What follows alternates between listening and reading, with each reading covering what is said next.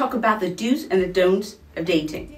I get a lot of DMs from women who are wanting to date and things are going wrong. Some of them have started dating already and the guys are not calling them back. Some want to date and they don't know what to do because they haven't been on the scene for a long time.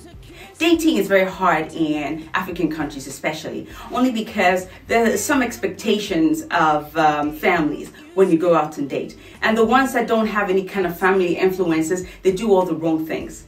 So we're going to go through some of them just so we can stop the don'ts, because the don'ts are crippling a lot of ladies because the guys are not calling back and they don't know why. So we're just going to go through them and see how it goes. Are you ready? Good. So you turn up. The guy is standing by the door waiting for you to walk towards him. You're walking towards him. Your legs are shaking. You're in a very tight dress. You keep pulling it down because it's too short and everything is popping out. You're wearing 5 or 6 corsets just to hold your stomach in. Your hair is so bad it doesn't move in the wind. And you've caked your lace and pattern with so much makeup so he thinks it's your hair. Your face has got too much makeup in it. Everything is disguised. So the guy doesn't even know what your actual features are. Now the first thing he sees is going to be doing, I'm going to be fucking that tonight. That's all he's going to see, babe. Go in a dress that you're very comfortable in. Something that's tight, but tight enough, but not too tight. Long enough, just so you can be comfortable and you don't have to keep pulling. You know, shows a little bit of cleavage, but not too much. Don't wear something that you have to wear 4 or 5 different corsets so you can hide your stomach. You know, all of that hair. If you can't afford good hair, please just tie your hair back. Put enough makeup to show your features, but not too much to disguise them. So he knows what he sees, because what happens is that when you overdo all of this, you feel like you need to keep up. And then when he sees you normal, you're worried that he's going to go for somebody else because he never saw you as you are. That's the problem. So going in there a little simpler, maybe just half a notch down from what you would usually do with your friends. Keep everything to a minimum. And the guy might just look at you and think, okay, maybe I want to get to know this girl. That's what's important. The guy has asked you out. You're meeting somewhere. You want to meet him as well. And you go with flint in your pocket. You haven't even got 5 cities. You know, you're expecting him to pay for your dinner, maybe get you home, and then maybe buy your drinks later on. Stupid. When you're going on the date, what you have to do is make sure you have enough money. Don't go expecting the bill to be paid by the man, although he's the one who asked you out. I know some of you are going to say, he asked me out. It doesn't matter. Take enough money just so you can make the offer. And if he accepts it, then you can pay. Don't be pissed off. Don't be angry. Yes, you have to pay some. But if he says don't, it's okay. Next time, you pay the bill. Take some money with you. Pay the bill sometimes. Doesn't hurt. You know, you can't go in there with food in your pocket and then let the guy pay for everything. But, you know, some of you are like that. Listen to Mommy Stephanie. Why? Alright, let's move on.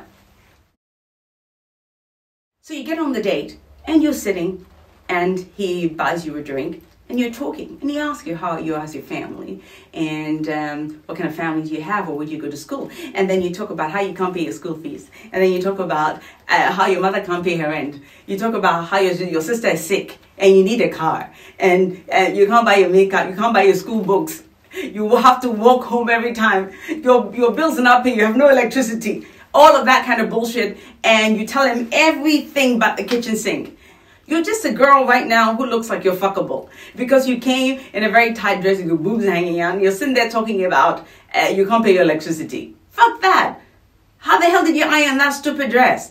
Don't give way too much information than the question that's been asked. And as soon as you answer the question, pass it back to him. Let him tell you also who he is. You know, ask him, okay, so your parents around, you know, and listen. It's really important that you listen to each other. Because the details are in the questions. How you get to know the person are in the questions. So don't overshare. Not when you're dating. Get to know him. Allow him to get to know you. And then maybe it would build a bit more and then you can talk more. Do we understand each other, my ladies? Okay, Let's move on. A small detail. If you have to go to the toilet or you need to go to the bathroom, you look at him and you say, can you excuse me? I want to use the bathroom. You always have to say, would you excuse me, before you get up. And the man, if he's a gentleman, he will get up as well. He doesn't sit and stare at you, okay, cobra. Be sure that as you're walking, he's staring at your butt. Let him stare. And then as you walk, turn back, look at him, and smile. Ha! There you've got him. Practice that. Okay, let's move on. When you get to the dinner and you're looking really cool, you get to the chair. If he's a gentleman, he will pull the chair for you. He will just walk behind you and pull the chair. Now, before you sit down, don't just plonk your big butt on the chair. Do you know what you have to do? Turn to the side, poke your butt out, and sit, and then swing your legs together. So he should walk behind you and pull the chair back. And as you walk to the chair, turn, sit, and swing your legs. That's how you sit down. Good. Let's move on. So what you never want to do, ever, ladies, ever want to do is talk about your ex. Never talk about what your ex used to do for you, what he used to buy you, how he used to treat you, all of that kind of bullshit. Please don't talk about your ex. Never. There's no point. You're not with him anymore. There's no reason to talk about your ex. What about your ex? He's your ex. Fuck him. You don't want to be talking about him. He might even know him. And that's a bad thing. So don't name names and don't talk about your ex. That's all. Okay. Next one. And for this session, lastly, we're going to talk about not getting drunk. There's nothing uglier than a woman who is drunk. A lot of you go out and you think, especially if it's your first date, you think, oh, let me go and spend all his money. Let me order the most expensive things and just get drunk and eat too much. Oh my God, that's just the worst thing you could ever do. Even if you know you're never going to see the guy again, don't do that. Because word goes around that you are a drunk and you like to spend people's money. It will go around. I mean, it doesn't matter whether you're in Timbuktu. We'll hear it in Australia. There's now social media. Everything goes around. So please, don't get drunk. You might do something you don't want to do. It's a no-no. No-no. And don't order everything on the menu. Because if at the end of the evening, he left his wallet, you'll be paying or you'll be washing up in the kitchen. Which do you want? So, just eat adequate.